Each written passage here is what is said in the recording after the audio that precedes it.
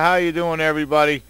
Yeah, I was just in op liberation mode and checking out some info that was leaked. This is seems to be Robert Diaz's docs.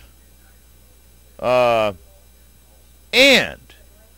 in relation with another member of op liberation, another constituent, you might say. It seems there is a tie between Mr. Diaz and Donny Osmond in a vitamin company, and that's why we keep seeing reports of children being slammed and bloodied because they won't eat vitamins. If you think that I sound a little angry, rest assured I'm way beyond fucking pissed off with the information that I acquired last night. And this is only a little taste of it, Mr. Diaz. Okay?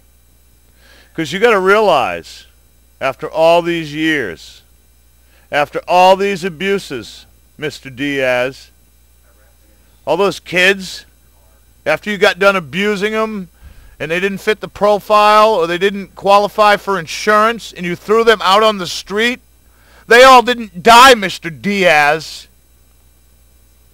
You better well fucking expect them.